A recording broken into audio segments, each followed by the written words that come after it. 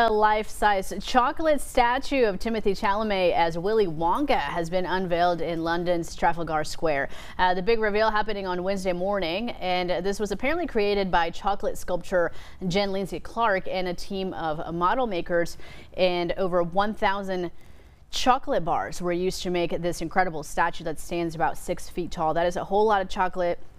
And I will be taking a bite out of one of those legs, Josh. How does that thing not melt? That is a great question. Must be really, really cold in London. Also, I love Timothée Chalamet.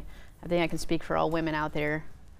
Beautiful man. Looking forward to the new Willy Wonka movie coming out. Are you? Yeah, it's like taking us back to our childhood here. Did you like the original? Did you see the original? Yeah, I saw the original when I first moved here, I believe, to the United States, and I was very impressed. It is. It's a good one. It's actually kind of scary a little bit. It is terrifying. Like when you're a kid. Kind of a scary movie. It is. Yeah, Charlie and the Chocolate Factory. Definitely a little worrisome when you were younger. So don't get caught in any chocolate pipes. That is great advice.